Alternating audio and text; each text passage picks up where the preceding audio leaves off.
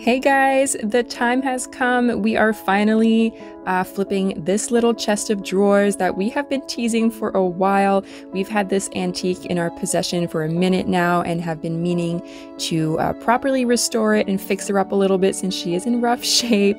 As you can see, there's quite a bit of damage. The top is quite damaged and the sides as well, but we love the character of this piece. I have actually been looking for a piece like this for a long time, so I will be keeping this one. Of course, as usual, we get started with just the usual cleaning, coming in with a good vacuum.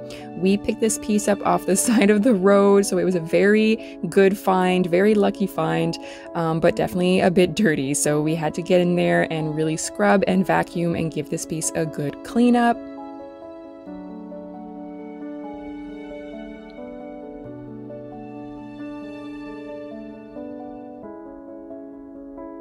So you can see that top there was pretty uneven. Of course, we took all the hardware and put it aside. We'll just be cleaning it.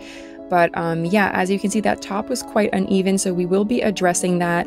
It is a substantial crack, so it won't be easy to cover it up. It won't be seamless by any means, but we don't mind. Like I said, we'll be keeping it, so we like the extra character. We don't mind that that top is kind of cracked there. We're just going to try to fix it so that at least the surface is even. Now this piece, normally like wood restoration takes a really long time. It's a lengthy process and it's a lot of work, but this piece sanded like a dream. It was so easy to just sand it down to the raw wood. There really wasn't much of a stain on there. And here we are applying our glue. So we clamped this down on the sides. Like I said, we wanted to make the surface even though we won't be able to cover up that crack perfectly. At least we wanted just the surface to be flat. And once the glue had dried properly, we came in and sanded that down. So while we were sanding, we did save a lot of our dust here so that we can mix it with some more glue and hopefully get kind of like a peanut butter consistency. We'll be using this to fill in that large crack along the top.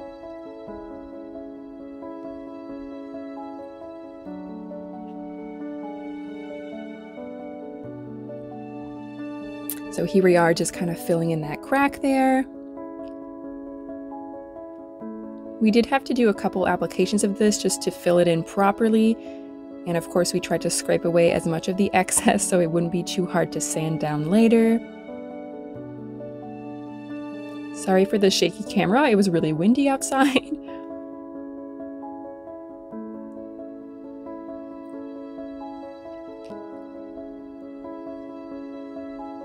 So after a couple applications and allowing it to dry properly, we just came in and sanded down the excess.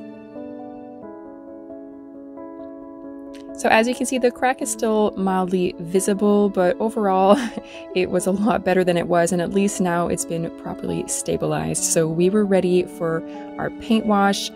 We did water down our paint quite a bit. We did 2 parts water because we really didn't want it to stain the wood too much. We just wanted to neutralize some of those orange tones that you'll find in oak.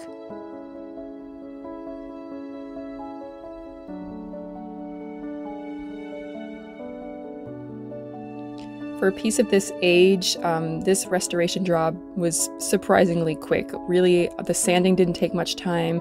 The repairs were fairly straightforward, and the paint wash turned out great. So this was immediately after the paint wash. And after allowing it to dry, we did come in and apply 2 coats of just poly on top. I do find that the poly made the crack more visible. And then finally it was time to just reattach all of our hardware.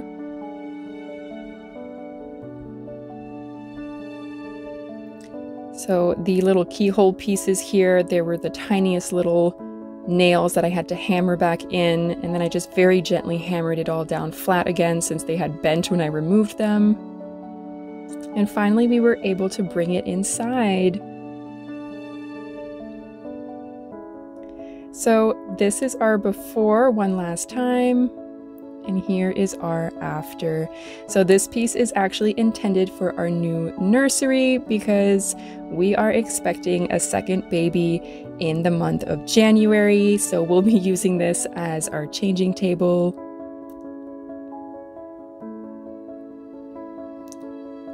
overall, I'm beyond thrilled with how this piece turned out. It's absolutely beautiful and it'll be perfect for the nursery.